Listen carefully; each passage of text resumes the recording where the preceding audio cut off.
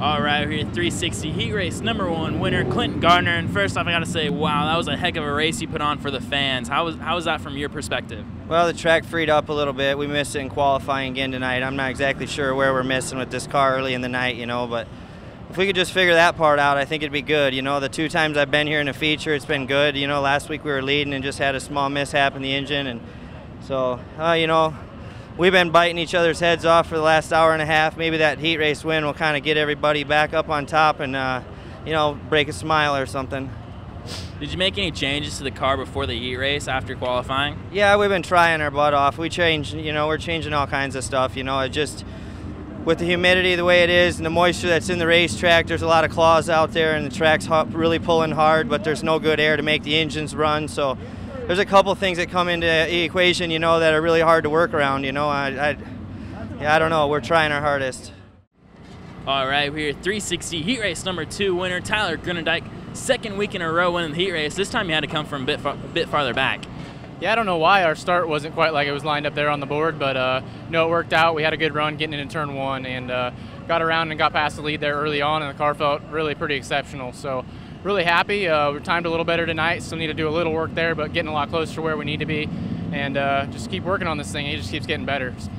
With 2 laps to go, I don't know if you looked at the board or anything, but Calvin Landis just made a charge out of nowhere going down in turn 3 and 4. Yeah, the bottom actually looked pretty good down there. Until I saw somebody, I didn't have any reason to change my line and go down there. But I'm sure if somebody was rolling around there pretty good, they might have been making up some ground there. All right, we're here at 360 Heat Race #3 winner, Lee Grosz. Right from the start, you just took the lead and away you went. Yeah, we've been trying a few different things here, trying to get going. We struggled with the time trialing deal, and we're just trying to get the car better. And we got to change some things for that heat race, and I think it worked out.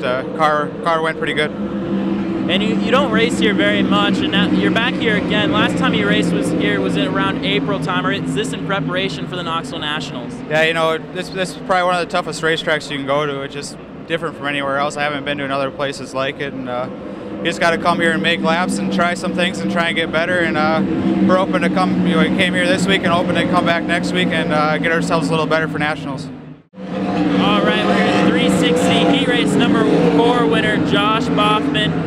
You had a great run the heat race. You had to come from about middle of the pack to get the heat race win. Yeah, this car's great. I love this place. We always run decent here. 360 car is perfect. I couldn't have gotten a better car there. Now we got to go out there and see what we can do in the main.